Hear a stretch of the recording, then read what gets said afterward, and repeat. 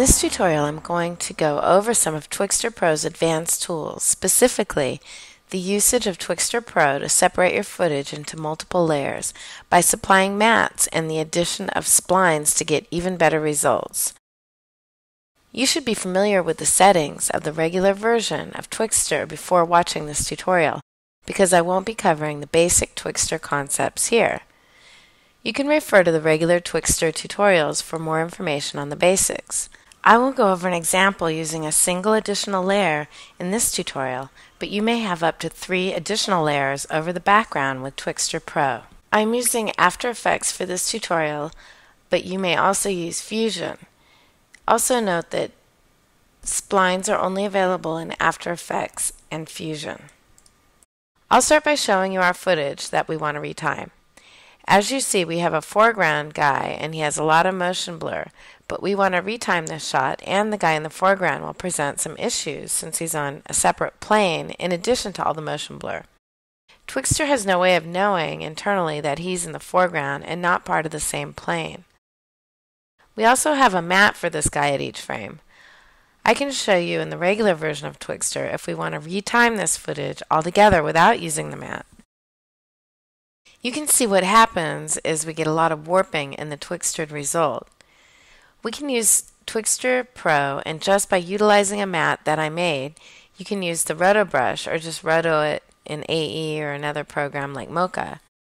If you take a look at our matte, you'll see that our mask is completely white with no transparency on the interior. You can, however, have a bit of transparency on the edges as you get from anti-aliasing. This is what you need for the best results. You can see that by viewing FG1 on our display, it shows us the foreground being Twixtored without the background. And if we look at the background Twixtored, you can see that Twixtor does the best it can to fill in the missing information. Keep in mind that in the final result, Twixtor will be compositing the foreground layer on top of this.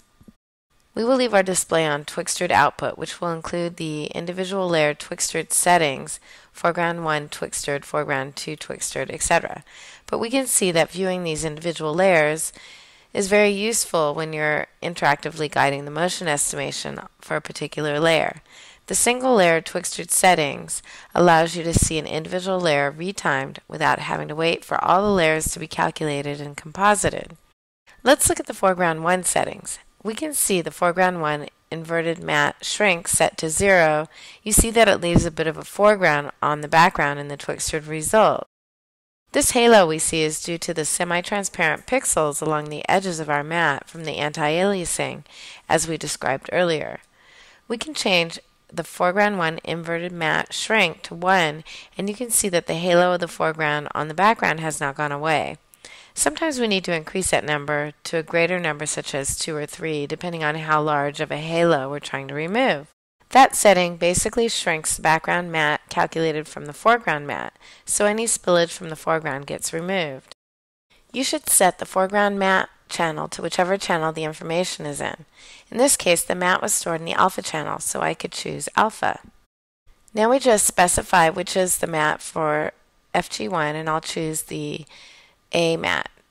If we do a RAM preview or simply check a few of the frames, we can see that it's better, but I still have some issues. You can see some pulling here near the top of the frame as well. In this case, on frame 29, for instance, we see that the leg looks like it's pulling in both directions because the tracking's a little confused. We can get a better result if I use splines to further assist Twixtor and tell Twixtor where those legs are going. For After Effects users, we can see that I've already added splines, but I can show you how I did this. First, I want to lock these ground plane splines so I don't have to display them. If I just lock them, they will stay out of my way while I work on the foreground plane splines. I can just toggle the boxes here to lock them and turn off the displays. First, we can go to source mode. We should only animate splines in source mode, because the splines show where features match between frames on the original source frames. I just draw the spline with the drawing tools in After Effects. You see we just follow the leg using keyframes and animate the splines. They can just be simple like this. Now if we go back to frame 29 in Twixtor output mode, you can see that it isn't pulling from all directions anymore. These splines told Twixtor internally where the leg was coming from and where it was going to. This is the benefit of using splines. I don't need splines on all the frames though, so you can see that we can animate them on and off the screen. In addition to that, we need to animate the opacity of the splines to 0 for when they're off the screen and back to 100 when they're on the screen. Twixtor uses opacity as a control to use the spline or not, because After Effects does not let us add our own parameters to the splines. And since we're not using the splines to mask an area, Twixtor is free to use the opacity for its own use. Note, the opacity should either be 0 or 100, so make sure to set your keyframes so that there's no in-betweening of the opacity setting.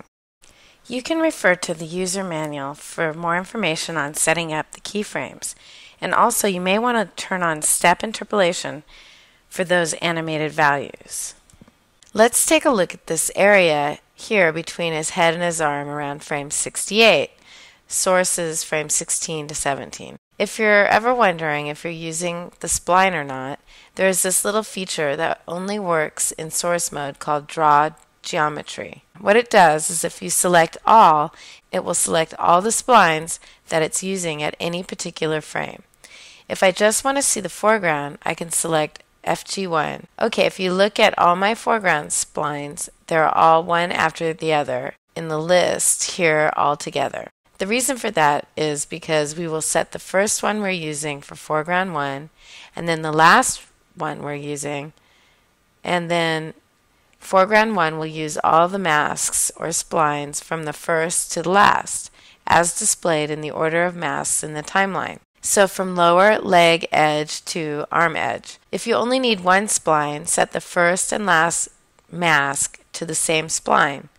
Any splines that are not assigned to one of the foreground or background layers will not be used by Twixtor.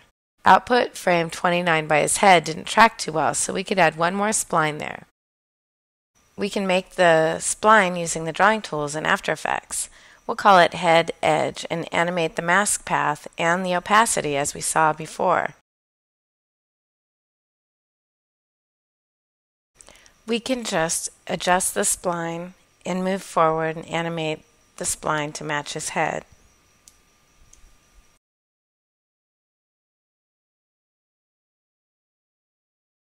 We will animate it on and off where we don't use it.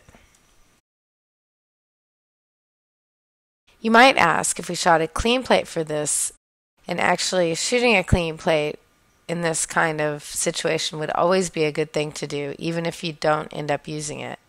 We want all of these shadows, so a single clean plate image may not save time, but in saying that, we could use it for cleanup on this other side if need be. Also, we can make a clean plate out of one of the frames further down here where he flips out of the frame. What we could do with a clean plate is clean in situations like this where we have an edge from the motion blur on around frame 49. May not get a perfect result even in the end, but it will be a lot better than if you don't use these splines. You can see that if I stop the splines here at mid-leg so the face and the arm splines are not being used, that the result would be much worse without the use of splines. We can put them back on now.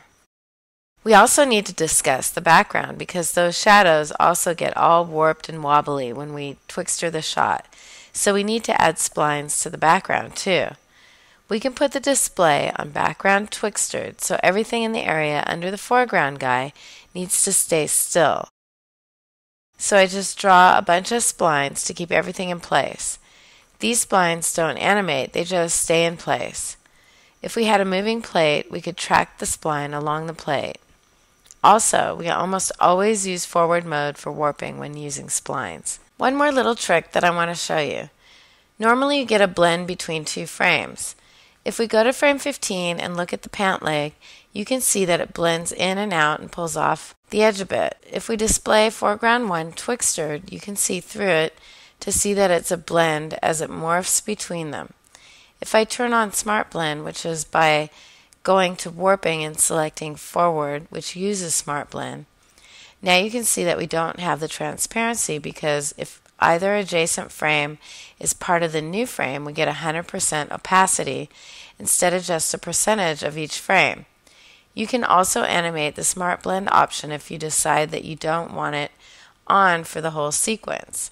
So the rule of thumb is if you see popping, you probably want to turn off or animate off Smart Blend. And if you see inappropriate morphing or smearing on the edges, then you probably want to turn on Smart Blend. The last thing that you might want to do is clean up any lingering edges you see with a good old roto from a clean plate that you shot, or one from a frame further down when he flips up like this. We can make a garbage mask and reveal the clean plate through, or we can just clone from the clean plate for these areas. You can see how much better this is working than that original version with just Twixtor and not Twixtor Pro with the use of mats and splines.